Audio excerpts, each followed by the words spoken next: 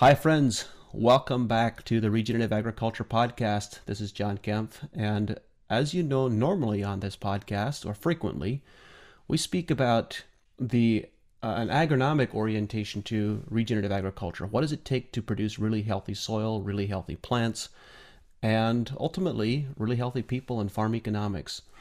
The conversation I'm hoping to have today is addresses perhaps some of the philosophical underpinnings and foundations of what really defines regeneration and what is the place that we need to come from within to really embrace and embody regeneration of landscapes. I'm really pleased and honored to have Charles Eisenstein here with me as a guest today. I've admired Charles' work for quite some time. And, Charles, I want to say thank you for being here and for being willing to share your wisdom. You've done a lot of heavy lifting over the last, well, decades really, but particularly the last couple of years. There's been lots of, I don't know what the right word is, insanity maybe, lots of craziness in the world.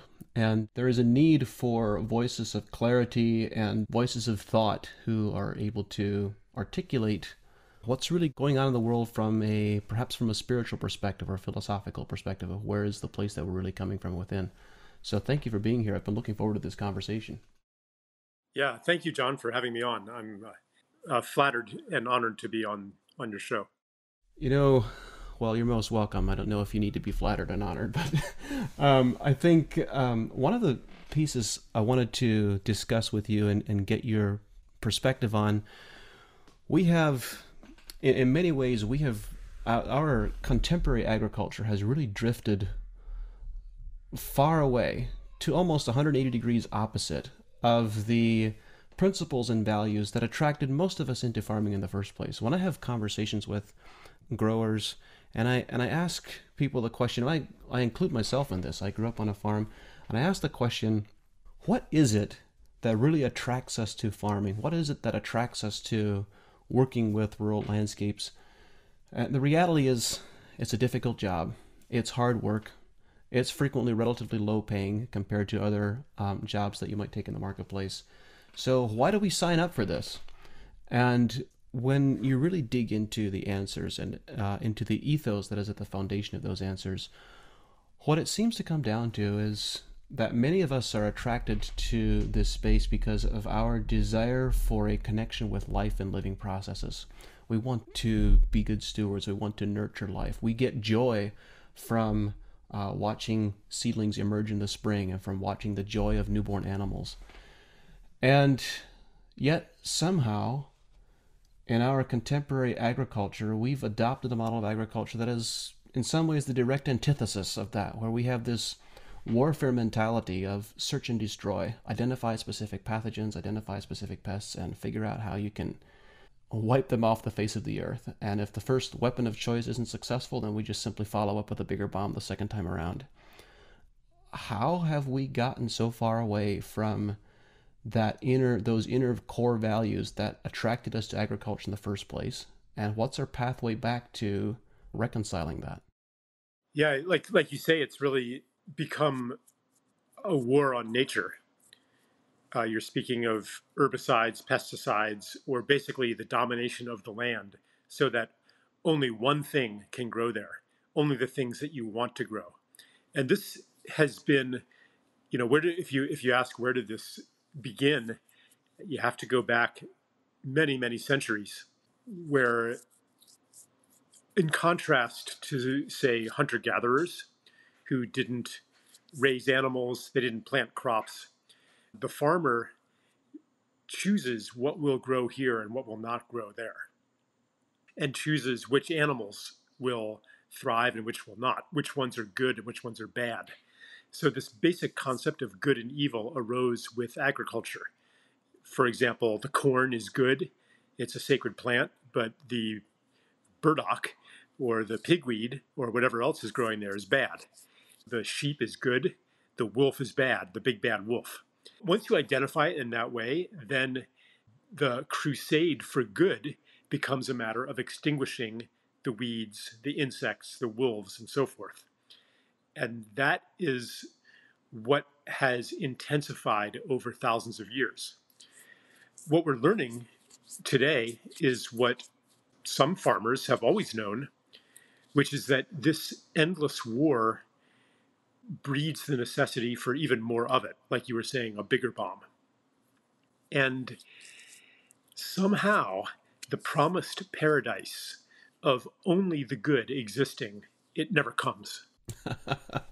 And also the external killing, the simplification of ecosystems, the conversion of soil from a living being into a mere medium for plant growth, all of that killing corresponds to an inner killing.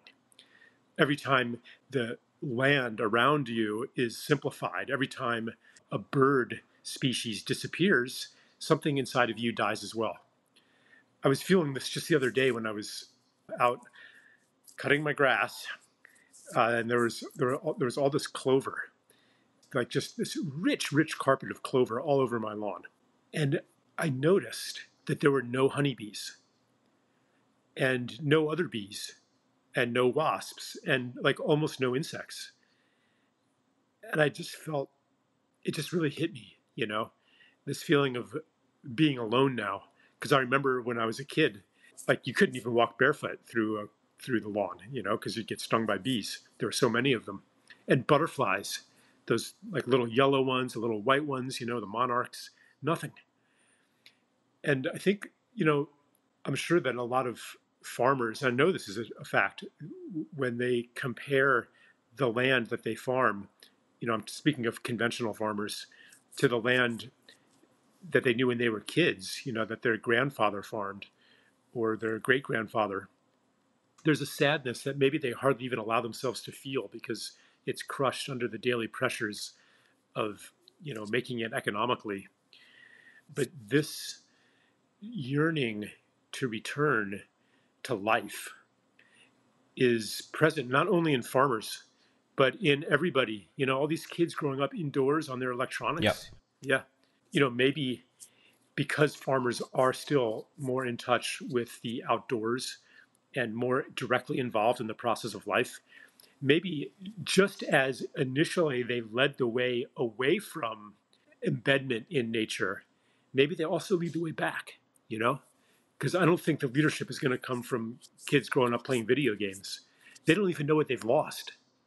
They have, chronic disease rates now, depression, anxiety, ADHD, all these psychiatric conditions through the roof, like they're just miserable now. My wife just went to her college reunion and her 30th reunion, and the college president said that half the student body has clinical depression. Wow. So, like, why? What's going on here? And I think a lot of it is disconnection. If you're alone, I mean, that's like the UN defines that as torture, to put somebody in solitary confinement, to cut off all their relations.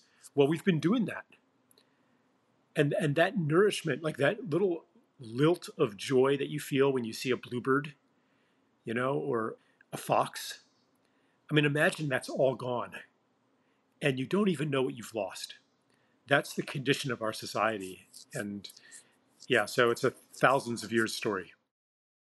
When you relate the story of observing the loss of insects, butterflies, and honeybees in your yard, one of the things that I really have a connection to growing up was the abundance of fireflies. You used to be able to look out over fields, and there would be this sparkling show of being able to see thousands, perhaps even tens of thousands of fireflies at any given moment over a landscape of a few hundred yards. And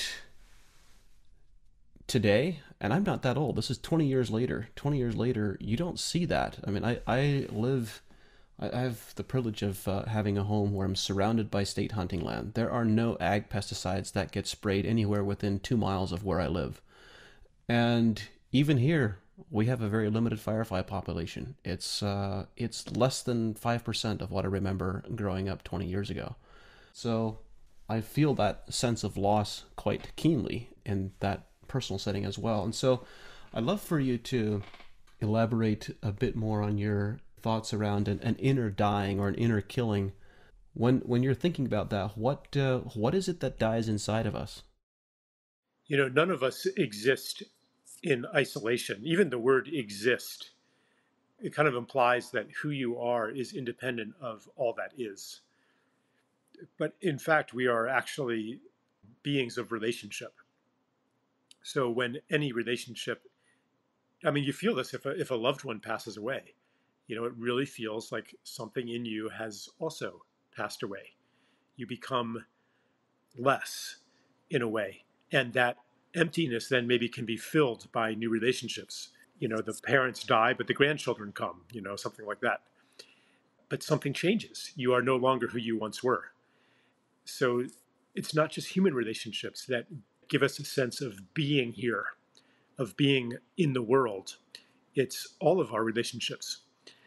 So traditionally, we lived in a wealth of relationships. We were surrounded by not just our nuclear family, but an extended network of kin. And the kin were human kin, cousins, uncles, aunts, second cousins, but also our natural kin, our non-human kin, plants and animals. And you go outside, and I don't know, maybe you even grew up like this, where most people that you saw day to day and week to week were known to you. You knew their stories. You could place them in a Yes, social indeed. network. Oh, that's, my friend's cousin. I know him. And also the plants and animals were known to you. Maybe you could name them all. Maybe you could name every tree on your property. Maybe you knew what every plant was for, or at least whether it was a weed and what its name was and how it grew. Like you had maybe some of that growing up, a lot more than most people had probably in this society. But even what you had is probably less than what a Native American had 500 years ago. But still, because you had rich and complex relationships with many, many people, you had a sense of being, a sense of belonging. And, for good or ill, it's not like necessarily all these relationships were good or all these people were kind, but they defined a social universe. So when people now are living in a world only of a few intimate relationships, their immediate family, and a sea of strangers. And in recent years, this is intensified to the point where you don't even get to be physically present with the strangers. Right. All of the interactions are mediated by technology. Then people feel like they're not fully existing in the world. They feel alienated.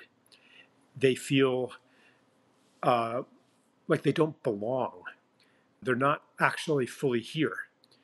And I think that poverty of being leads to a lot of our psychiatric and social ills, including like political polarization and cults and conspiracy theories and fundamentalism, where people, because they don't know who they are through relationship, they very readily associate with a political ideology that tells them, here's who you are. Here are the good guys, here are the bad guys. Here's self, here's other, here's home, here's the foreign territory. And it all comes from the dissolving of human and other than human community.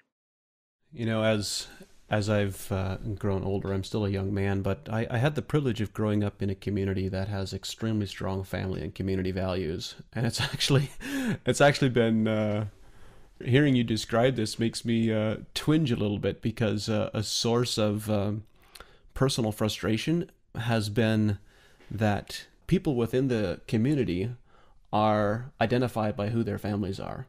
Like going into a new part of the community or to another Amish community, the first question is always, "Who's your family?" And immediately, "Oh yeah, I know your second cousin twice removed." That there's all these community connections and relationships that are extrapolated, and I think the point that has I've found as a bit of a personal annoyance is then the assumption that because you know the family, you know the person, you know the individual, and that can preclude the development of a deeper relationship if you immediately assume that you then know someone or something. And what this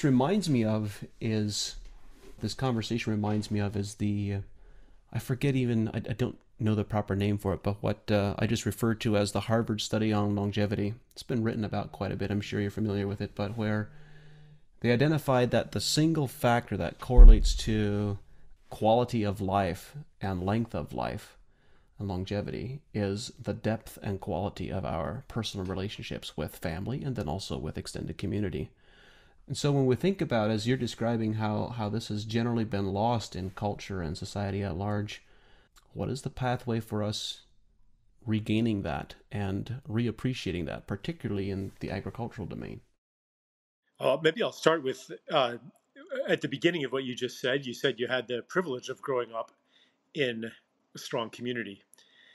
And I just kind of landed on the word privilege there because ordinarily, and maybe I would replace it with the word blessing, the Yep. blessing of growing up like Yep. that. But it's funny because privilege generally, in the way that people normally use it, it does not include that at all.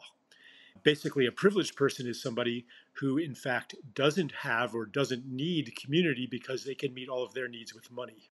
Interesting. Yeah. So, because if you have enough money in modern society, you don't need anybody or anyone or anything. You don't need the people around you because you could pay somebody else to do whatever they're doing. You don't need the ecosystem around you. You don't need the soil around you because you can pay to import food from somewhere else. You're completely independent of your relationships, except for the one relationship that matters in modern society, which to sustain life, which is money, or so it seems. But as the study you cite demonstrates, it's not actually true that we can meet all of our needs with money. But what money does is it replaces human relationships. So in an Amish community, there's no such thing, as far as I know, as insurance on your home. Because if your home burns down, the community will get together and build you a new home. That's your insurance. Exactly. And your insurance payment is all the times that you helped somebody else build their house. So you don't need insurance in that community. Well, any society that lives in that way is a ripe target for development, as it's called, for economic growth, because you can replace that community function with a paid service. And so, what's happened in the modern era is that one after another of human relationships have been replaced with paid services. Everything from growing food to taking care of children to making entertainment. It's not just the survival needs, it's also what does it take to live well, to be fully human. And if you don't make your own music anymore, but you download it from Spotify, then that's another service that has been converted into money. And also, ecological services get converted into something that you purchase. And so that strips away what actually makes life rich. So you ask what to do about it. I mean, on the broadest level, it's to reclaim, to restore, to recover, to regenerate the lost relationships, to come into relationship again, and to see privilege or progress. I mean, privilege, let's not use that word really, because that has to do with special dispensations that are meted out by authority, you know. And unless we're speaking of divine authority, we probably shouldn't use the word privilege. But to reclaim, so to turn that idea on its head and say, and embrace the knowledge of what actually makes life rich, what makes life good, and to say, okay, it's time to enrich ourselves again. It's time to reclaim the lost relationships.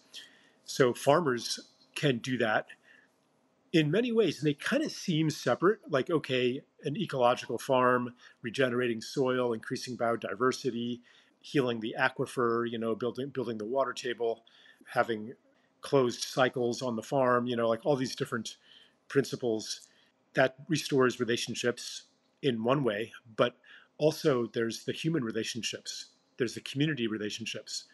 And the whole idea of a single farmer or a farm family with their own private property, running their own farm, and then the next neighbor runs their own farm, and the other one runs their own farm. It still keeps us separate from each other. And most rural communities, haven't quite devolved to that level. Like farmers still, they'll borrow stuff from each other. Like they still have relationships. They might help each other out in a pinch, you know. I was just at a family gathering. My sister-in-law passed away. My brother's a farmer, and I was staying at his place. And because of all that was going on that day, I forgot to water the greenhouse, which he asked me to do. And here we were an hour away, and he's like, "Water the greenhouse, right?" And I was like, "Oh!" Like I literally put my hand to my mouth. But that was okay. He just made a couple phone calls, and that's a kind of a community that still exists in rural areas. But I mean, compared to what you're describing, growing up Amish, you know. So anyway, to like, what can we do about it? It's to rebuild these relationships. I would like to talk also about what you said about how it can freeze you in the definition of you that a community has. When I think about rebuilding relationships and what you have just described, I've described that regeneration. We are calling this this movement or this revolution in agricultural thought regenerative agriculture. And when we think about regeneration, I've described that the fundamental of regeneration is fundamentally about regenerating relationships, relationships between livestock and the landscape, relationships between plants and soil microbes. It's at all levels. It's about regenerating relationships, including our relationships with the landscape, our relationships inside the community. And to some degree, I think this is obvious for us within our hearts. Like we instinctively, intuitively recognize the truth in this and we can embrace it. But one of the pieces that is perhaps less obvious for some is how do we rebuild relationships, particularly with the plants that, I'll focus on plants for the moment, with plants that are undomesticated.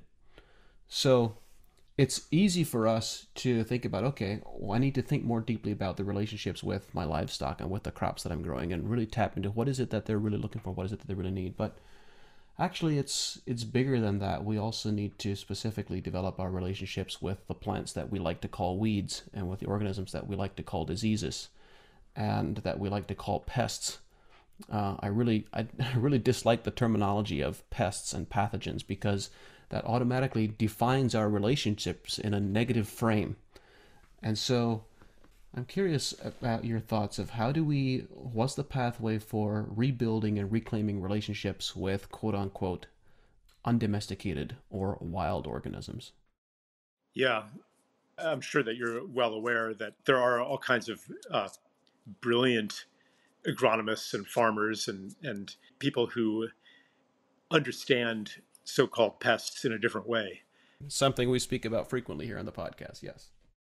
Yeah, so you know they look at the weeds or diseases on a farm and they say, oh, okay, this means that your soil is low in magnesium or something like that, and see it as an organism where each species has its proper place in the web of relationship. And when one of them proliferates to an unusual degree, that means that something is out of balance.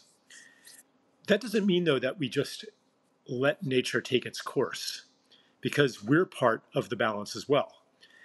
And through our interventions, you know, we can change the balance, but without disrupting the balance. We can move into a new balance that includes ourselves and that meets our own needs.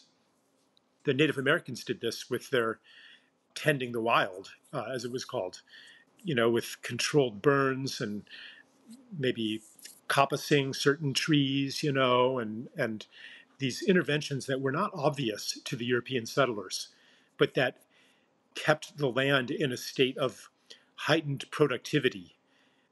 Productivity meaning things that are useful to human beings. So like a lot more oak trees and acorns than would have otherwise been if they hadn't intervened.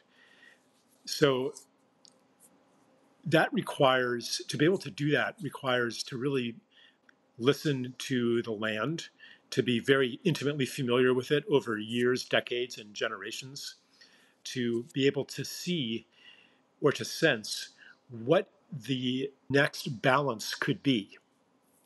Like, what is the dream of the land? What is a robust relational future that includes human beings. And there's no shortcut to do that. To really do that well, you have to be in really intimate relationship over a long period of time. This is such a key point, Charles, and I think this speaks to fundamental differences in the way people view the role of humans in the landscape. That there's this one paradigm, this one worldview that's frequently held by environmentalists to say that humans are a blight on the landscape, and that if we want to rewild or to regenerate natural ecosystems, and the best pathway to do that is to remove humans from the landscape.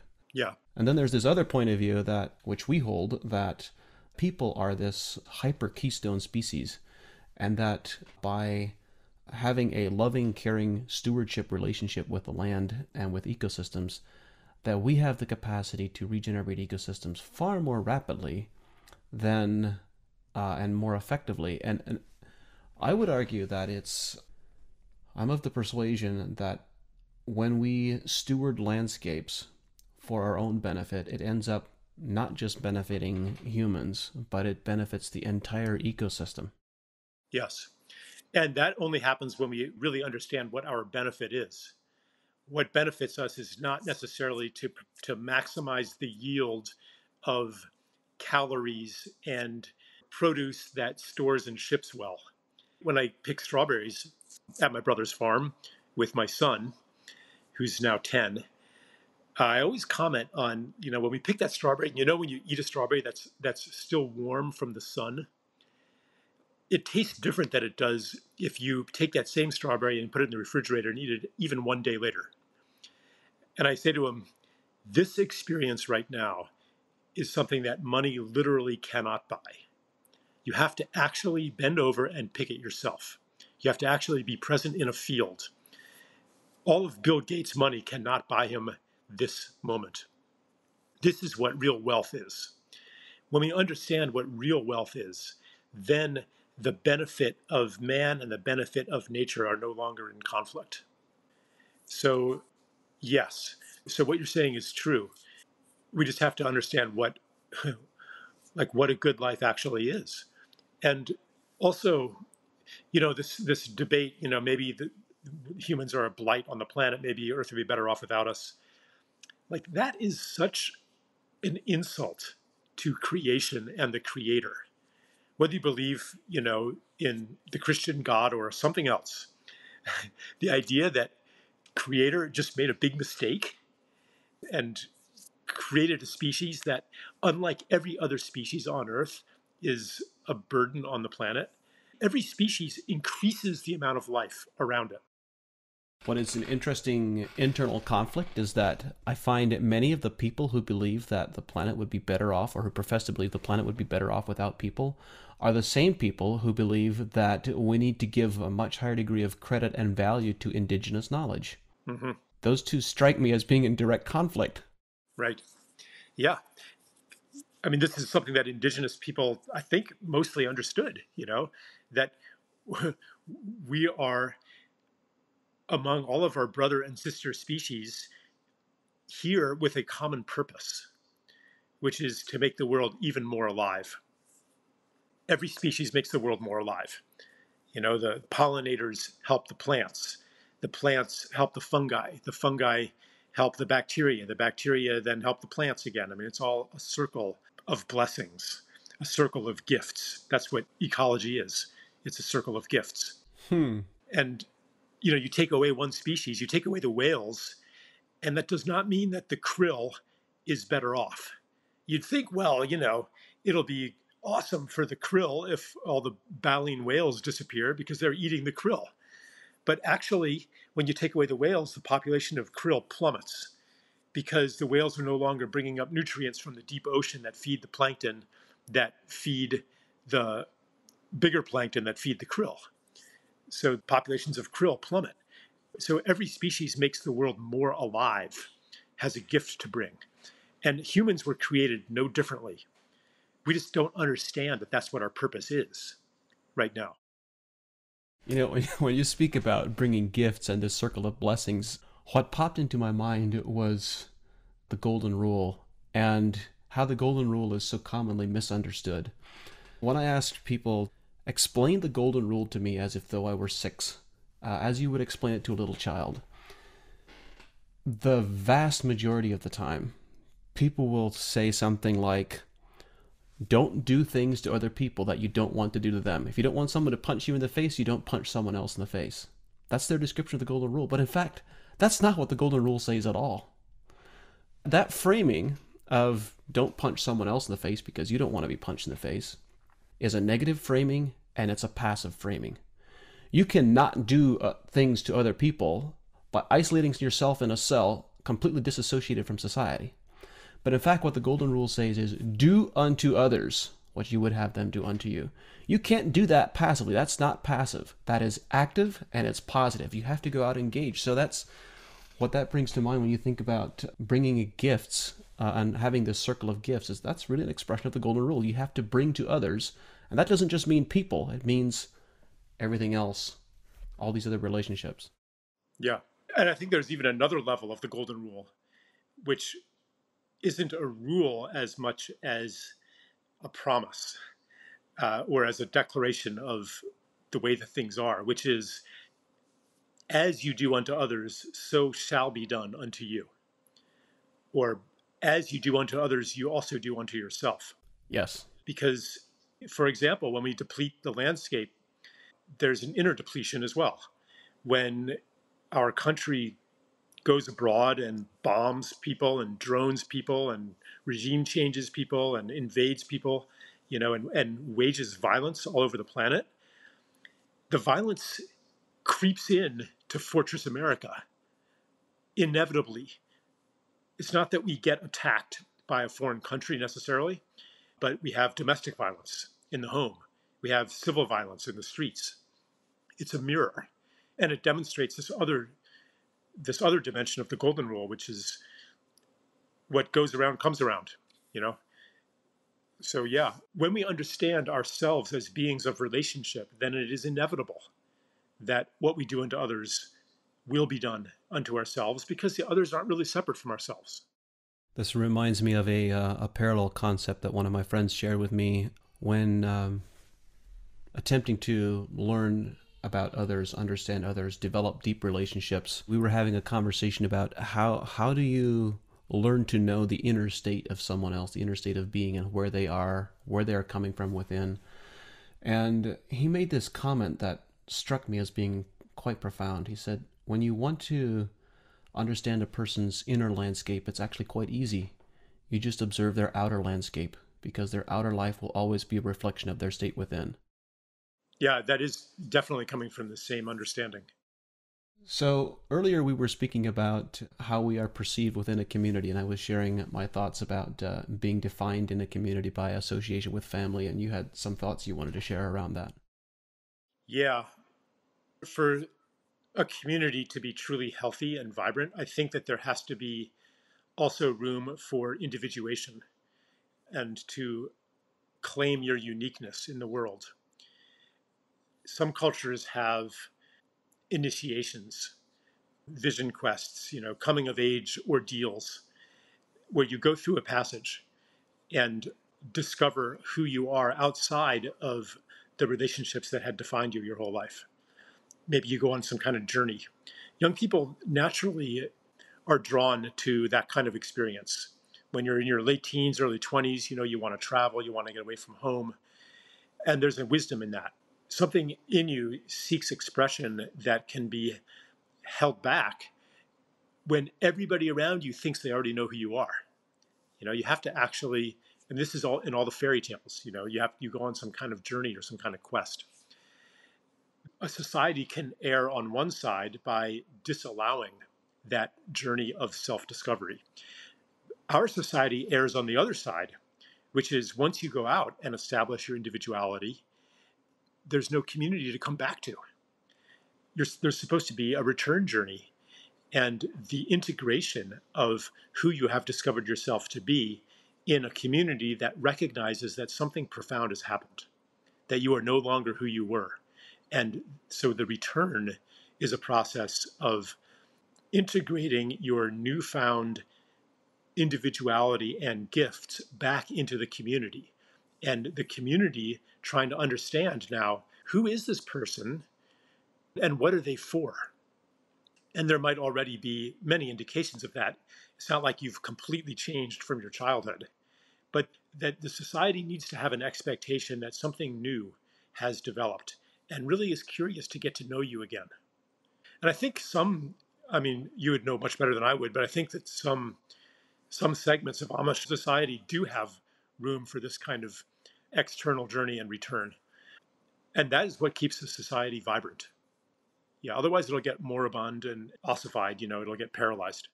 Hmm.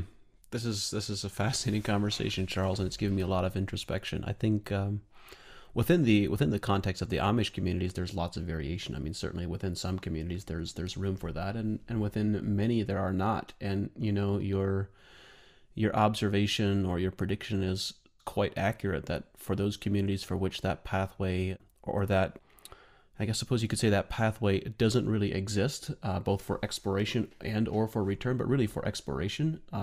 That it does lead to lots of stagnation and community conflict over time. I see it repeating. I see that pattern very clearly. Yeah, stagnation is the word I was looking for. Yeah. And it's kind of a paradox.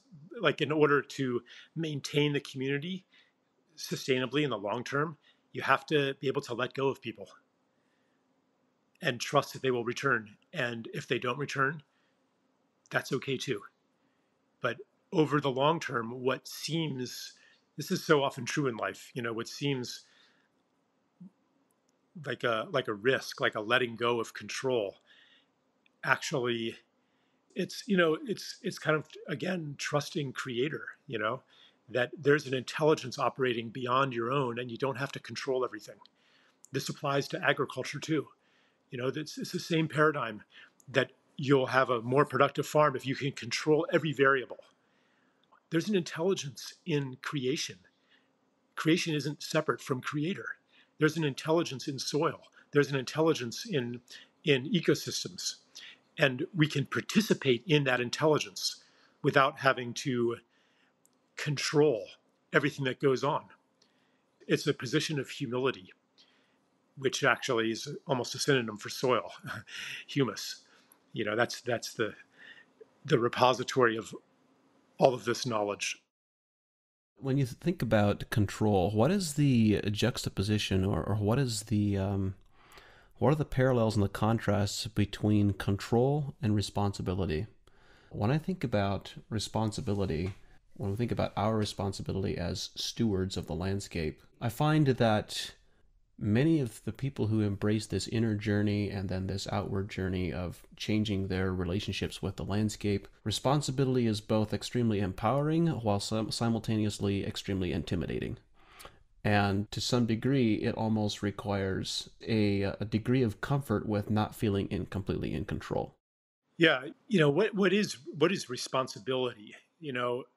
A distorted understanding of the word is, well, it's the things you're supposed to do to be a good person, and if you don't do them, then you're irresponsible, you're a bad person. But you could also take it to mean the ability to respond, and maybe the ability to respond well. To respond, you have to first listen and watch and witness so that you know what you are responding to. That is what gives you the ability to respond. And then there are also the skills that are developed in relationship, the skills of a farmer, the skills of whatever you're engaged with. So if you understand that there is an intelligence in the world outside of ourselves, then creation can happen through you, through your response, through your responding to the conditions.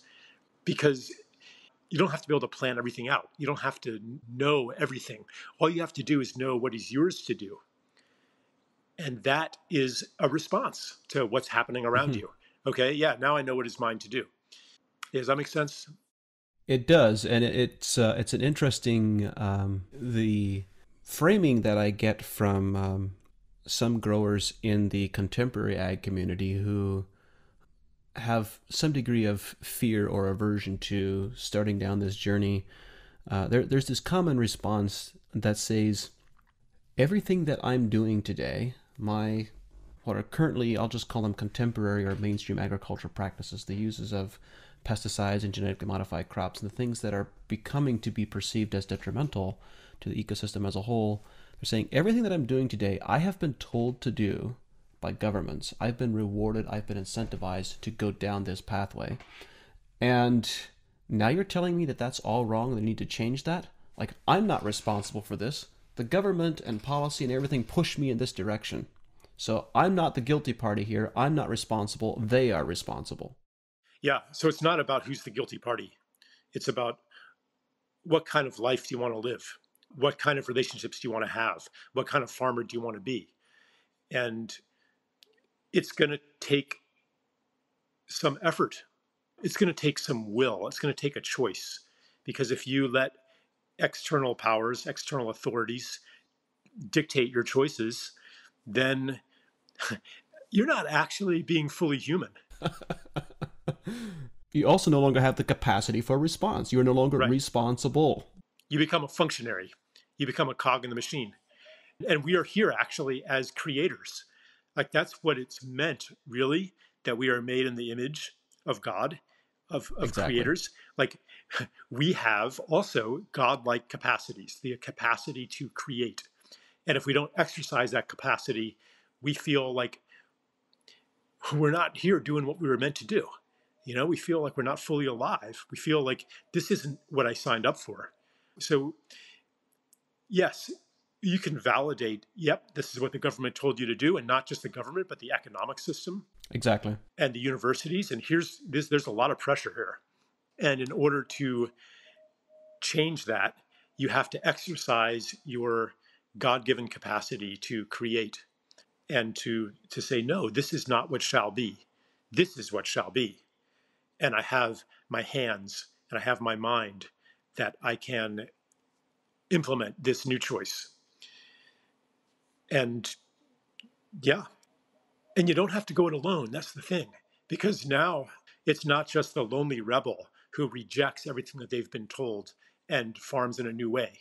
Like there's now a whole community, there's a whole movement of farmers. And these are not just like, back to the land hippies.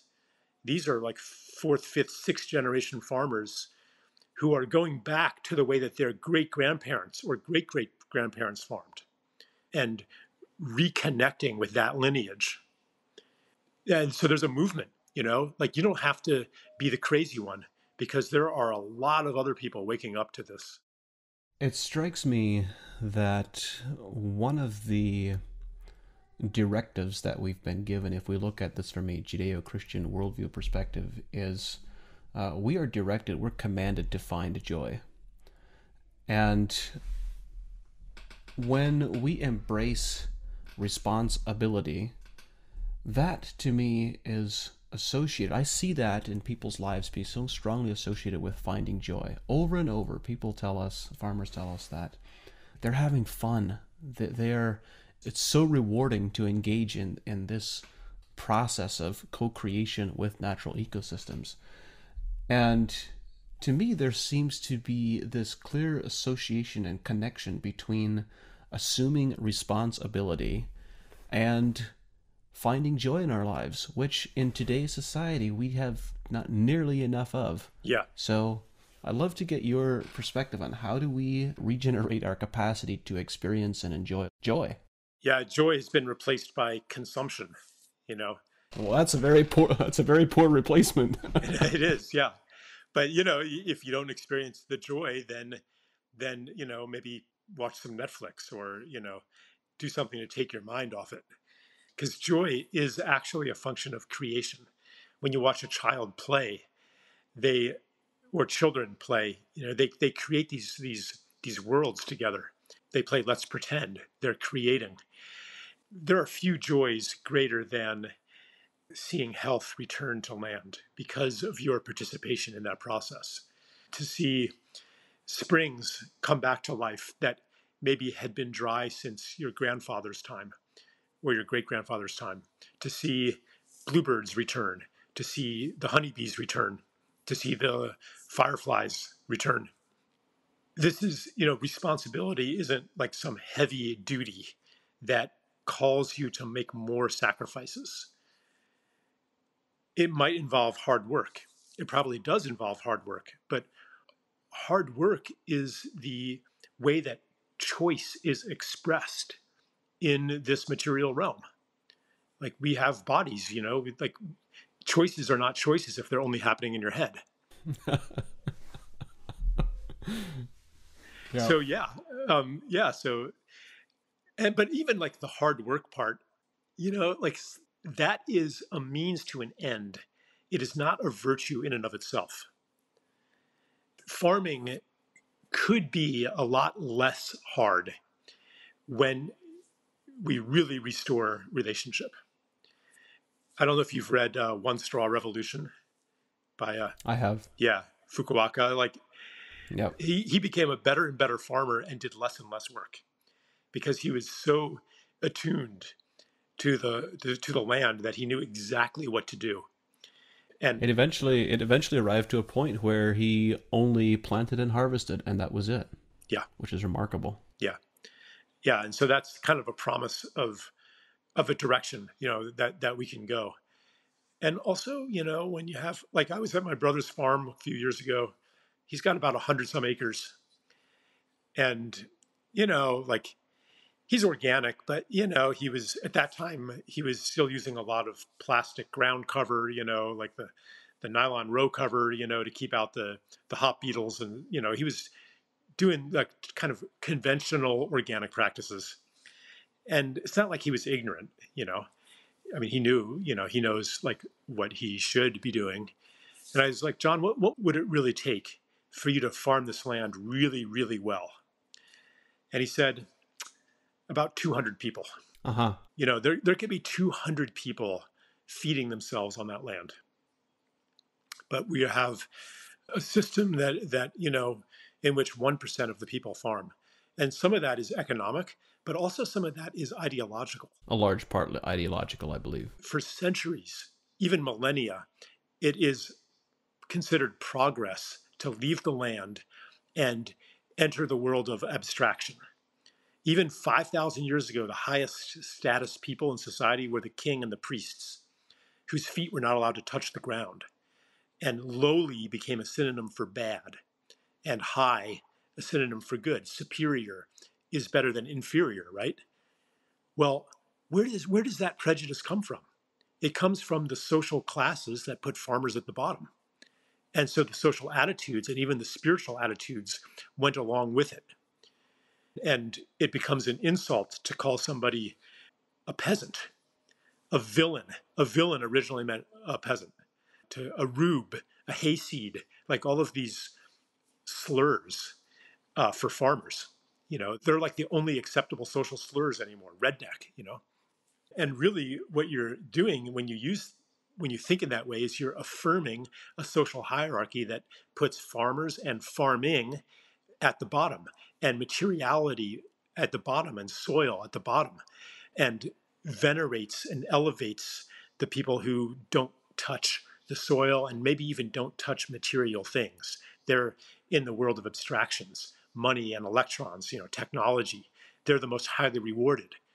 Hedge fund managers make $1 billion a year. Farmers, they're lucky to make $50,000 a year. Why should that be? So it's not just economic, though, it's also in our social attitudes.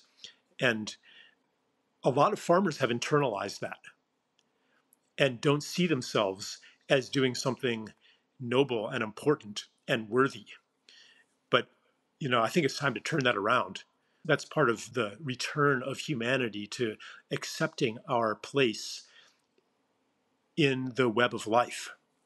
It's like our return to creation. It's the fall of the Tower of Babel, where we were aspiring to heaven, to build a tower to heaven.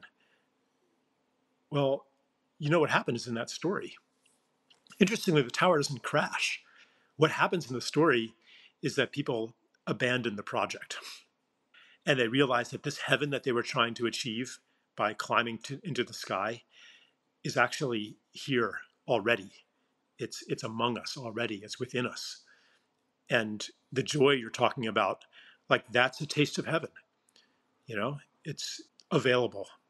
And yeah, There are many conversations happening now around people who want to create a definition of regenerative agriculture. And I'm not going to elaborate much here. I've given several keynote presentations in the last 6 months on sharing my thoughts on what this should look like. But I think the conversation, as it largely is evolving today, revolves around defining regenerative agriculture in terms of regenerating soil health.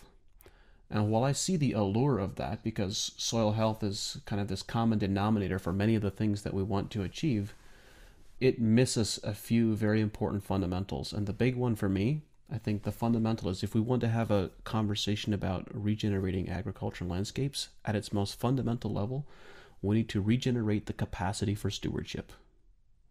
We need to have 200 people on the land instead of one in the case of your brother's farm example. We need to have more people in the landscape, and we need the economic pathways and incentives to exist for them, and the rewards to exist for them for regenerating. If we truly as a society believe that we need to regenerate to reaffirm our place here on the planet and to embrace in this virtuous cycle of bringing our gifts to the world, then we need to provide the pathway and the means for that to exist.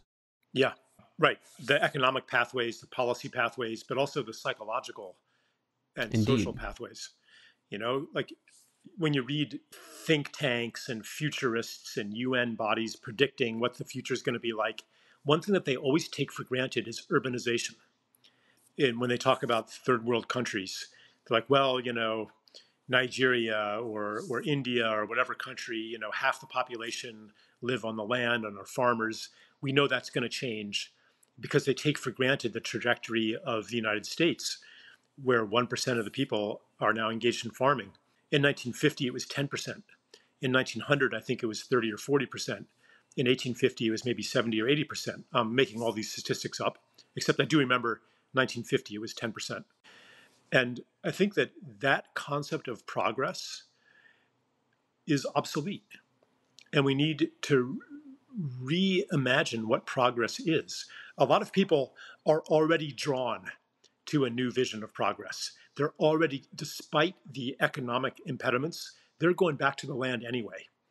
Their parents, got PhDs, and they're going back to the land. They're becoming farmers in direct resistance to the tide of social and economic, the social and economic tide. So people are already drawn to this, and we need to express this yearning on a policy level too, so that you're not swimming against the tide. And maybe a healthy society would have 10%. Maybe that's a good step. Maybe we should aim as a policy goal to have 10% of the population involved in farming and another 50% having a garden. I mean, that would utterly change our society. It would absolutely. Yeah, absolutely. When we think about what's the pathway from where we are presently to that better future, however that is defined, there is this perspective, this worldview that collectively as a human species, we tend to not make the changes that need to be made until we reach a crisis point. If there are collective problems, we need to walk right up to the edge of the cliff, and perhaps a few people need to go over the cliff before we can generate the collective willpower to change our reality. And what's the alternate pathway? I used to think that crisis was going to save us, that ecological collapse or financial collapse or some kind of mega crisis was going to force us to make the changes that I've always wanted us to make. But I no longer think that. I think that what a crisis does is it offers an opportunity for change. It brings unconscious choices into consciousness and poses us the question, do you want to keep going in this direction or not? COVID did that.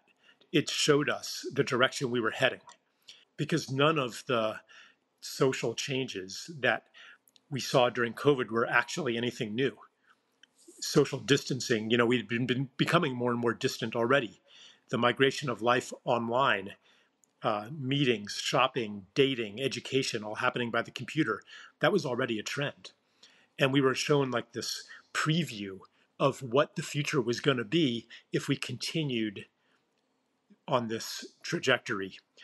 And because we were shown that in a distilled form, we were offered the opportunity to say yes or no to it. And, are we going to say yes or no to that? We have a choice. We're at a crossroads. And I'm exerting all of my power to Hmm.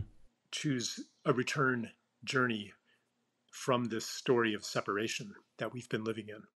Charles Walters, who was the founder of Acres USA, shared this quote frequently. He would say, "People leave their senses as a group, and they tend to come to their senses one at a time." And I think that probably is generally true. Well, it certainly is true that everyone is on their own individual journey, but what you're describing is that crisis scenarios can bring about an inflection point and bring the subconscious to a conscious level to large groups of a population at any given moment in time. Mm-hmm. And while I certainly don't wish or desire crisis on anyone or any group, I do wish to accelerate that individual journey for lots of people. So, what is the pathway? As you just shared, you are using all your power to facilitate that for our listeners and our audience. What are the things that we can do collectively as a group of individuals to bring about this better future that we all know is possible? I don't think it's about doing new things that we haven't been doing. I think everybody listening to this either is already doing what they should be doing or they know what it is and they're maybe not quite ready yet. It would be almost insulting if I said, okay, even though I know nothing about your life, I know what you should be doing. The important thing that I can do and that we as a community can do is to validate the choices that might go against social and economic logic. Because, it's just human nature. You look around and you're like, is this okay to do this? No one else is doing it. But you see other people doing it and they explain why they're doing it. And a new culture develops. And really that's what we need right now is a new culture. So like this podcast, for example, like one of the functions that you serve is that you remind people that they're not crazy. People, as that quote said, they wake up, one individual at a time. But as soon as you wake up, first thing you do is you look around. Am I dreaming? Or is this reality shared by others? So, yeah, I want to thank you, John, for doing this work coming from your perspective. And it's really important. It's not like I can go to your farm and I can help you do anything that needs to be done. I'm not speaking just to you. I'm speaking to everybody listening now.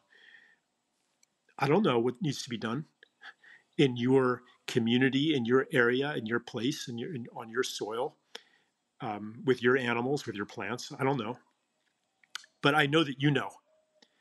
And together, we can grow that knowledge of knowing. And also, sometimes we don't know. And then it's time to listen and maybe to do nothing, maybe just to observe, to lay fallow. We have to validate that as well. And many of the people listening have been through all parts of this journey. They've maybe been through the fallow time, or maybe they're about to enter the fallow time. And if we can hold that as okay, hold that as necessary, and those who have been through that can hold the knowledge that, yeah, there is something on the other side of this. You haven't gone crazy. You haven't become irresponsible. You know what you're doing on a deep level, and maybe we're here to help you. Thank you, Charles. That was quite profound. I've really been looking forward to this conversation and thinking about what are some of the topics of conversation that I would like to discuss with you and bring to our listeners. These are some of the things that I think about, but it also, I'm very aware that I don't know what I don't know. And so in the spirit of listening and recognizing there's a great deal that you are thinking about that I'm not, or that I'm not aware of. What is the question that I should be asking? What is the question that our listeners should be asking? What are the things that you're thinking about that, what are the questions that I haven't asked? You actually just asked the question that should be asked, which is, what question should I be asking? And our society offers us an awful lot of solutions. We know the answers to the questions we've been asking, but maybe we're not asking the right questions. And maybe the actual question that needs to be asked hasn't even taken the form of words yet, but we carry it as a disquiet, an unease, that in order to keep business as usual going and to maintain our daily lives, we stuff that question down. We ignore the unease. But that unease can be a treasure. It can be a communication from God. It can be the soul speaking to you, saying that something about your life is not aligned with your purpose right now. And simply to validate that feeling can already be powerful. And it doesn't mean that you have to solve it right away. It doesn't mean you have to find the right question right away, but simply to say, there's wisdom speaking through my body. There's wisdom speaking through my diagnosis of anxiety or depression or something like that. And I trust that. And I will, as I validate that, as I embrace that, as I accept that, I trust that I will be oriented toward the right questions and toward the right choices going forward. That's a wonderful note to end on. Thank you, Charles. Where can people find out more about your work and connect with you and the work that you're doing? Oh, the usual answer is my website, charleseisenstein.org. I write on Substack also, charleseisenstein.substack, I think it's called .com. You can put the links in your show notes or something. We'll certainly connect everyone there. Charles, thank you for sharing your thoughts and your wisdom in this conversation. I've really enjoyed it. I hope you have as well, and I look forward to more conversations in the future. And thanks everyone for listening. Thanks, John. The team at AEA and I are dedicated to bringing this show to you because we believe that knowledge and information is the foundation of successful regenerative systems. At AEA, we believe that growing better quality food and making more money from your crops is possible. And since 2006, we've worked with leading professional growers to help them do just that. At AEA, we don't guess, we test, we analyze, and we provide recommendations based on scientific data, knowledge, and experience. We've developed products that are uniquely positioned to help growers make more money with regenerative agriculture. If you are a professional grower who believes in testing instead of guessing, someone who believes in a better, more regenerative way to grow, visit advancingecoag.com and contact us to see if AEA is right for you. Thank you for listening, and we look forward to working with you.